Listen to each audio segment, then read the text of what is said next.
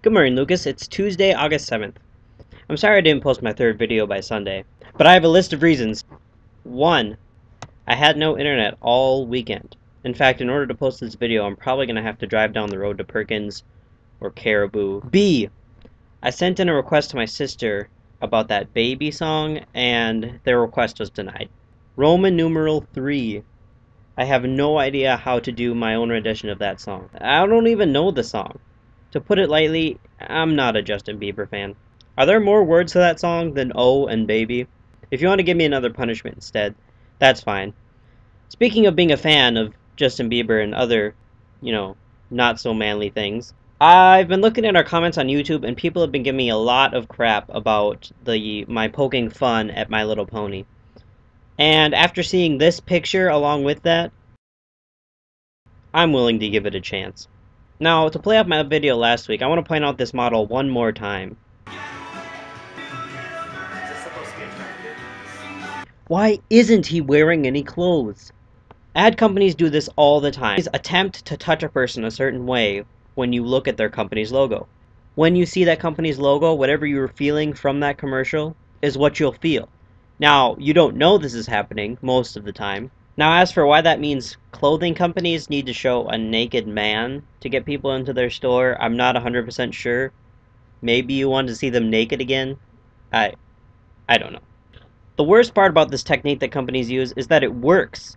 It happens to me. A really good example of this is those Geico commercials. Do you remember back when they used to use those random situations? Like, my favorite one is when it looked like a soap opera, and they were, like, doing this dramatic scene, and all of a sudden the guy's like, well, I saved a bunch of money on my car insurance by switching to Geico.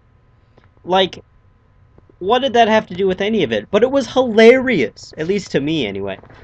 And so then whenever I saw Geico from that time on, that's what I thought of. Whatever happened to those commercials anyway? They really worked. But the point is, those commercials said nothing about what Geico actually did besides that one line. Or now they have that, it takes 15 minutes to save 15% or whatever. That's all you know from those commercials. That's it. It makes you laugh. So then subconsciously, when you're looking for a car insurance provider and you see Geico, you think of that little gecko or those older commercials and you laugh and you're like, oh, that's the one I want to get. When in reality, you know nothing about the car insurance company. Car insurance companies are not fun or funny. Ads create this unnatural reaction. And every time we see that little gecko, we laugh. And we go to the company, even though the only thing we know about it is it takes 15 minutes to save 15% on our car insurance. What does that even mean? How do they know what I'm already paying for my car insurance? What I really love is when one company will bash another company in their commercial. It's kind of like when you see a fight in school and you just want to crowd around and be like, go, go, go. That never happened to me. I saw one where, like, the guy was talking on the phone with his car insurance dealer after he had switched over to Geico. But they never said Geico in that commercial. He just goes, well, it took a lot more than 15 minutes to hear back from them. And I'm like, oh, that's obviously Geico. And then it becomes this battle between companies putting each other down and erasing illusions and putting up new ones. And it's this war with our brains. In order to do all the free things we do every day, and YouTube, we need these advertisements.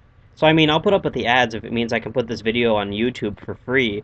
But Lucas, for your punishment, I'm going to give you a choice. You can either A, go to a coffee shop or restaurant and dance to the One Direction song, You Don't Know You're Beautiful.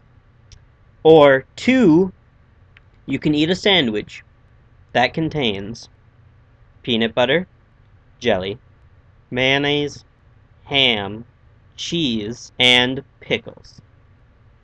There are 32 species of seals in the world.